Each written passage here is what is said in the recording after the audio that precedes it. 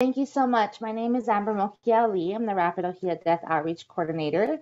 I have the honor of introducing Kailee Lefebrve, who's going to be our presenter for today. Kailee is the planner for the coordinating group on Alien Pest Species, or you might have heard of them, CGAPS. This past year, she has been working with the Rapid Ohia Death Outreach Group and other partners to engage students in a civics lesson and real-life hands-on experience in advocating for a bill that would designate Ohia Lehua as the state endemic tree in this year's legislative session. So without further ado, I am going to hand it over to Kailee so she can share her screen and let's get this rolling. Thanks, ladies.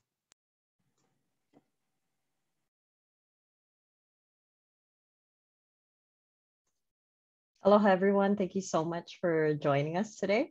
I'm excited to talk to you about advocacy and about Hawaii's legislature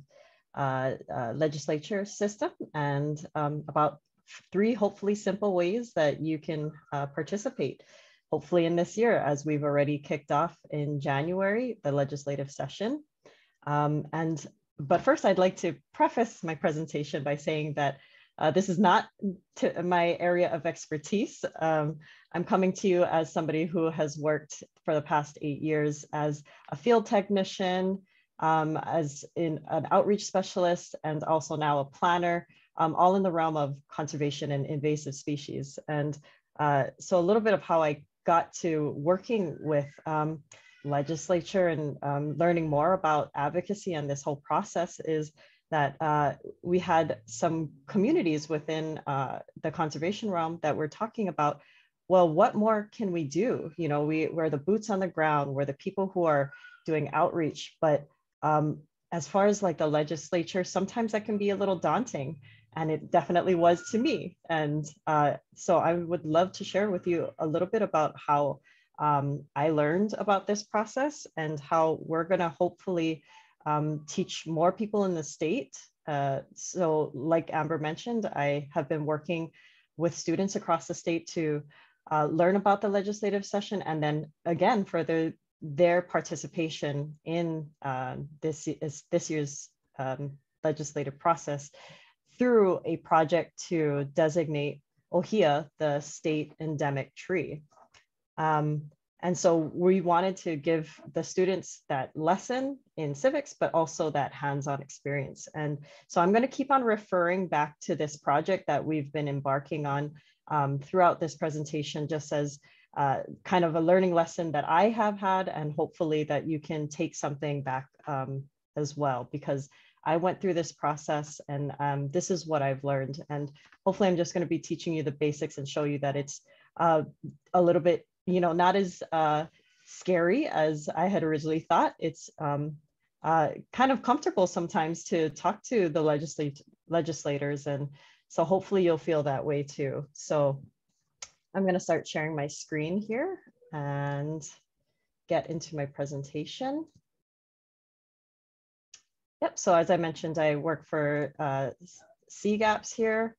And so hopefully we'll talk about the 3 ways to participate, which would be to contact our legislators. And then we're going to talk about submitting testimony and also just kind of how to navigate the Capitol website, because that's going to be the way that you're actually going to submit testimony. So those are the 3 main things that we're going to be talking about. But first, I'd like to back up a little bit and talk about how a law becomes a law, just really briefly and kind of scratching the surface in terms of that. So, you know, the first thing that has to happen is that it starts with an idea. Somebody has to come up with some kind of an idea for a law.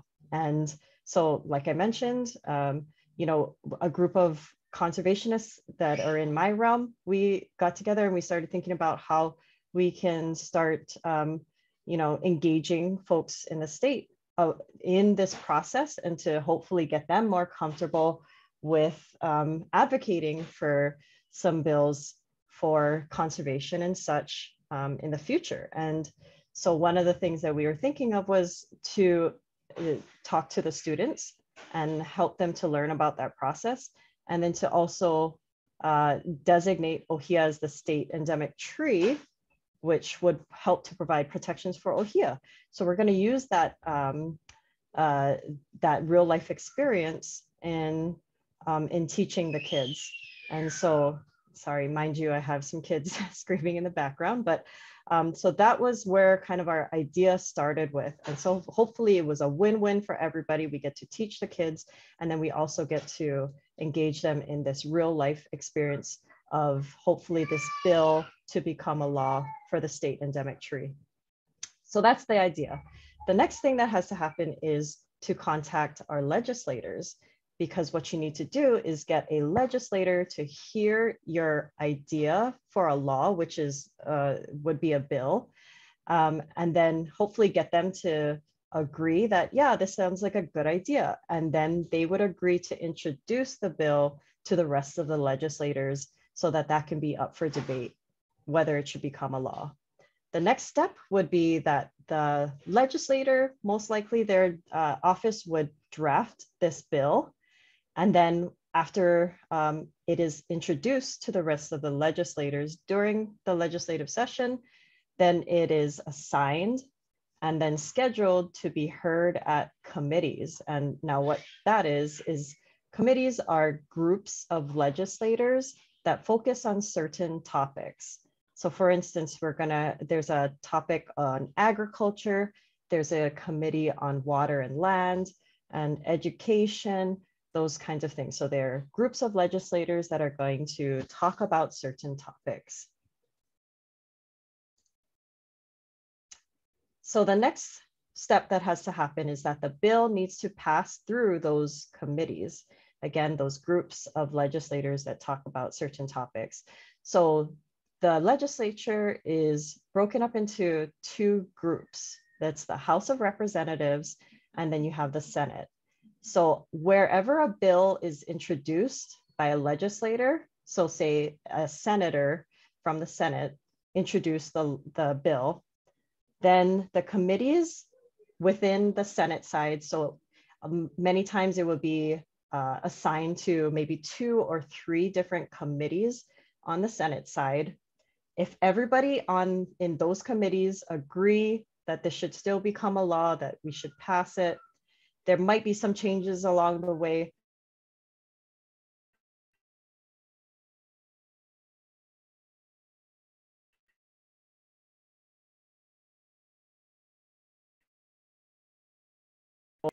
And then again, it has to go through that process where each of the committees will have to meet about it, talk about it, and agree if it should become a law. If they don't agree, then they can just not pass the bill and say that it quote unquote, it died, that the bill died.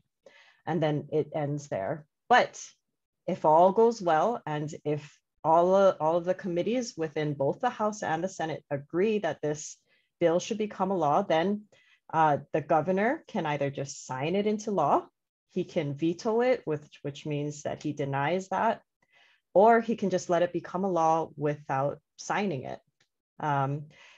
But in the end, if it's not vetoed, then your bill has become a law either way. But I'd like to also say that don't be discouraged if your bill doesn't make it, especially the first time, because majority of the bills actually don't make it every year. So sometimes it might take 2 to 3 times, maybe a little bit more convincing, maybe some changing of the language in a bill for it to actually become a law. So it may not be the first go around. So that's just generally, really quickly, how a law becomes a law in our state of Hawaii.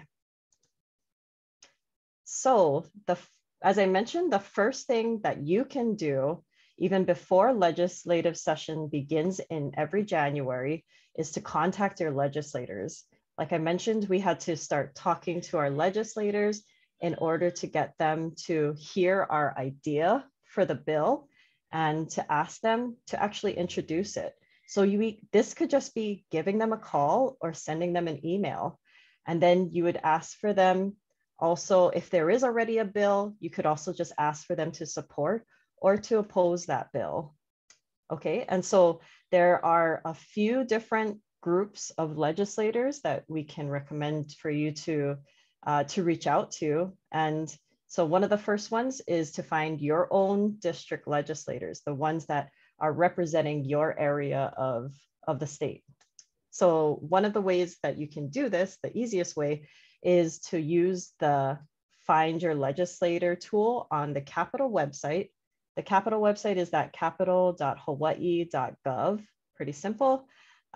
There's a Find Your Legislator tool on there, and this is a screenshot of what that interactive map looks like.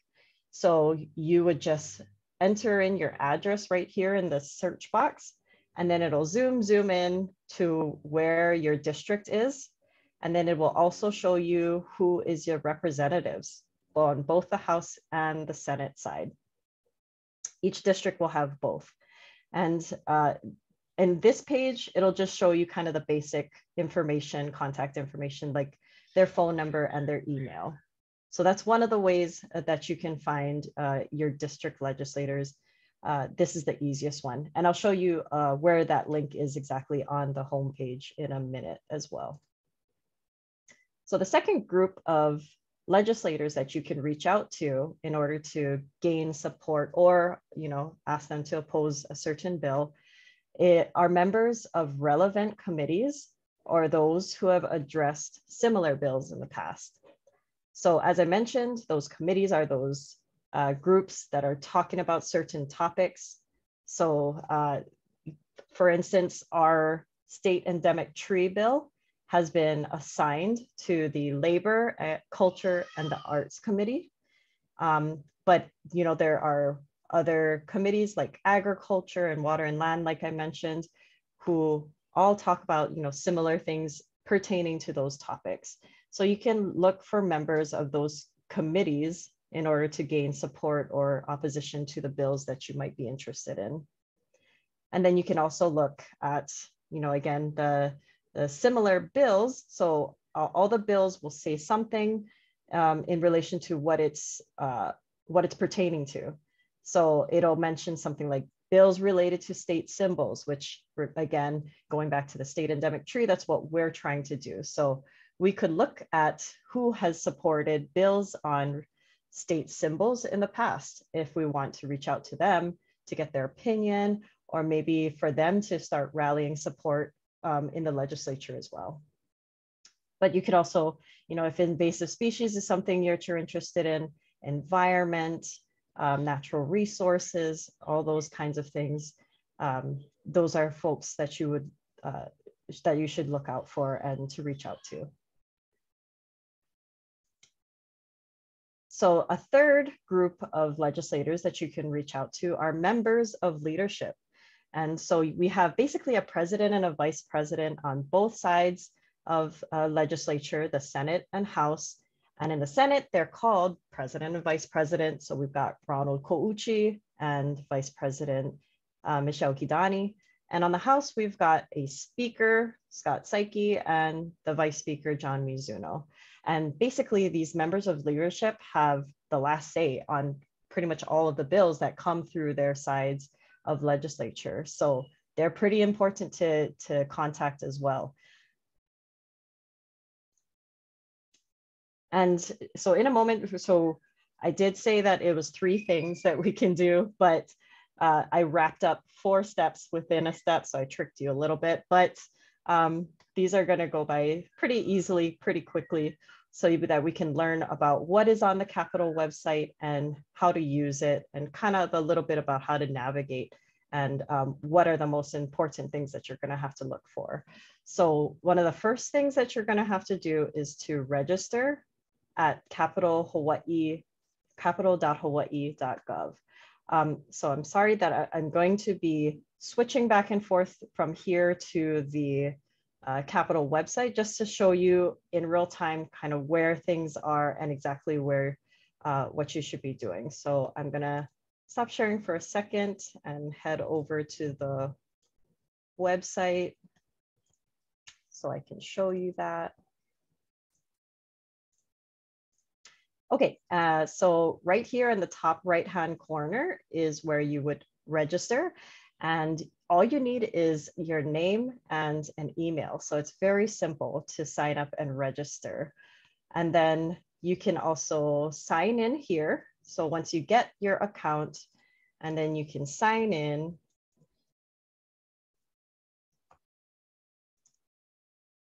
And I will show you in a minute what else that we can do on this page here. So let me go back for a second to my presentation.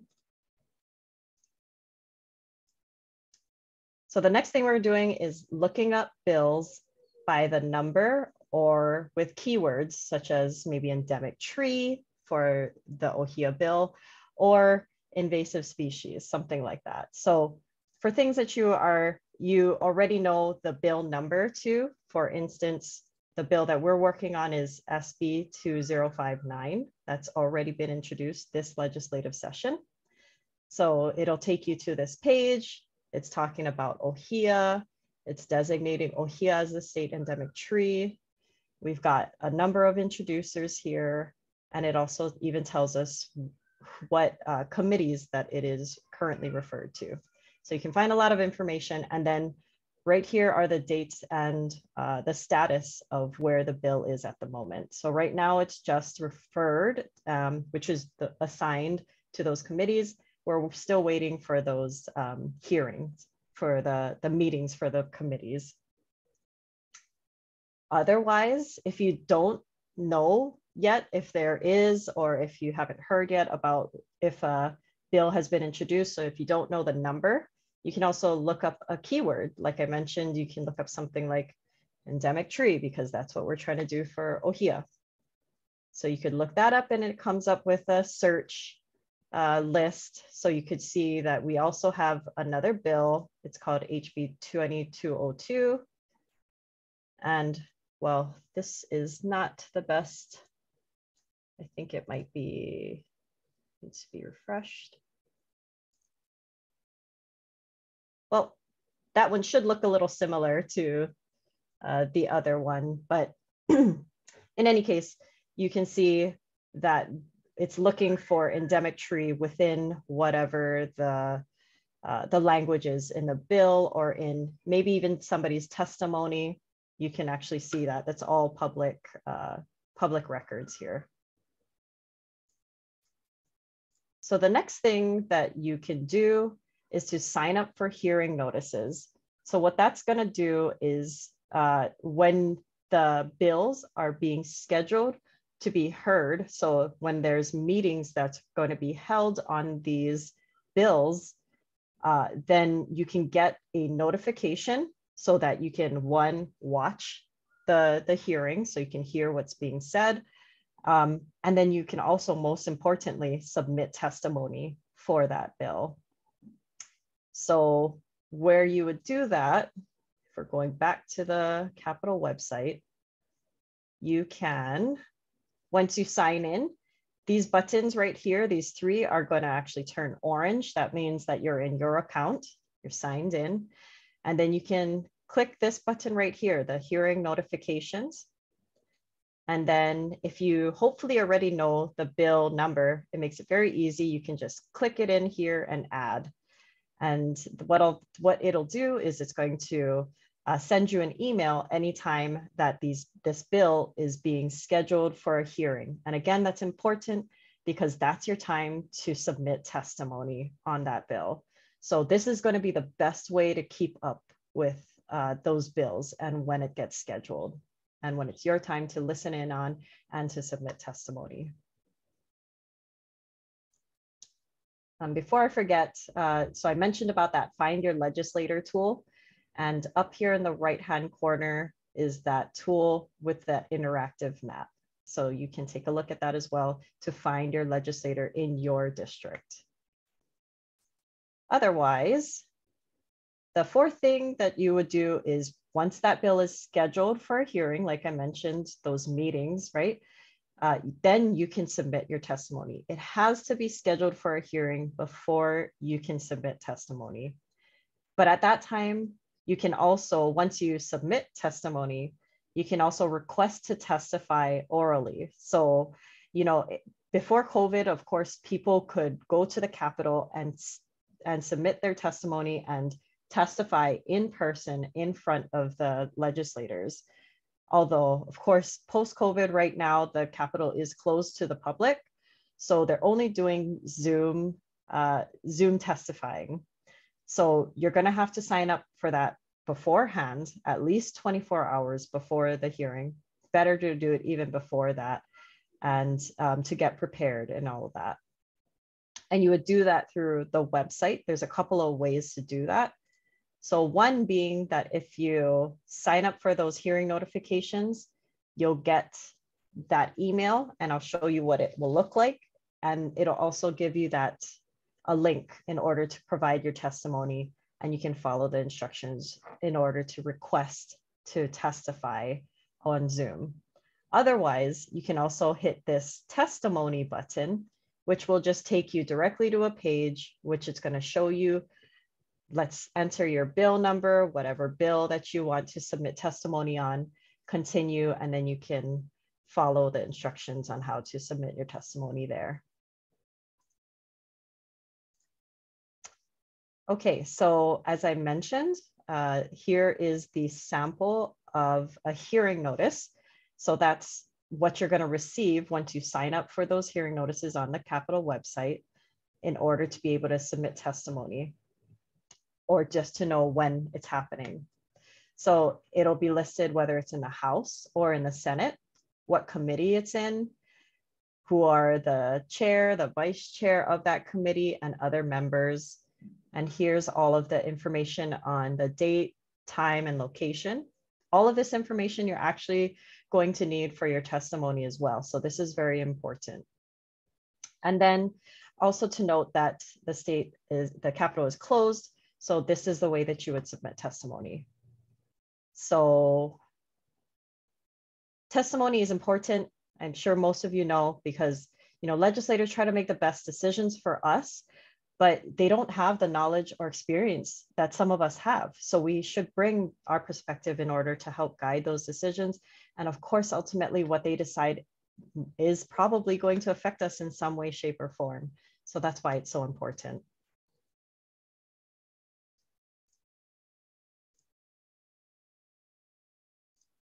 All right, so things to include in your testimony. As I mentioned, a lot of that information is going to come from that hearing notice. So the committee, your hearing date, time, and location. And then you want to have a clear statement of your support or opposition to the bill. And then you state your name and affiliation if you have one. And you start off with a salutation, something like aloha to the chair. You can name the chair, the vice chair, and you can just say other members of the committee. And then a few reasons, and hopefully just a few paragraphs or so. Keeping it short and simple is the best way to go. Why you support or oppose this, why they should support or oppose this bill. And you can actually also include something like video, art, or photographs or song as well. And you can add that as an attachment. But try to speak from personal experience or knowledge, speak from the heart and be courteous. And then thank them for their time. If you're testifying in person, you may only have 2 minutes or so. Some committees have to hear a lot of bills. They might give you less time. Or if they don't have as much people testifying, then you might have more time. But it's good measure to stick it to around 2 minutes, just in case. So this is a sample of what a testimony can be formatted like. So this is all the information that you'll get from the hearing notice, and stating in support or in opposition. The salutation, here's the aloha. My name, I'm in support. And this is my reasons why I'm supporting this bill. And then I'm ending it off with a mahalo and my name and affiliation. Okay, so just wrapping this up, we've got a few important dates here. So every year, the start of legislative session is on the 3rd Wednesday of January. So this year it started on the 19th. And anytime between then through April, bills can be scheduled for hearings at any time in that between those months. So that's why, again, it's good to sign up for those hearing notices, because it could be in early January, it could be in February or March, we don't know. So it's best to just get those notices so that you'll get an email as soon as that happens. And again, that's when you would submit testimony, when those hearings are being scheduled. And here at the end of April, then that's the end of legislative session. Sometimes it runs a little bit longer into May. And here's a few other resources that you can look to. This is actually where I got a lot of my information from. They host a lot of webinars. They have a lot of good information and videos, especially videos on navigating the Capitol website, but even just asking them questions. If you have random pressing questions, they're very good and very prompt about answering questions that the public has. That's what they're there for, to help us in order to use our voice and to advocate or to participate in the legislature. Completely free as well. So I based my whole presentation today off of this PDF infographic that I made. So you can scan the QR code if you want to just download that. It's just a one-pager, very simple. This is the URL for that same infographic. I'm happy to take questions via email, or if you want to, I can try to answer some questions now as well, of course. But I hope that you have seen that this is not so scary and anybody can do it. And I will be upfront that this is going to be my first time ever actually submitting testimony, and I'm very excited about it. And I hope that you folks have learned a little bit of something and will be inclined to do so as well, especially as you are listening and learning about throughout this whole month of High Sam. And hopefully you have the passion and knowledge now to take action and to do some advocacy this year.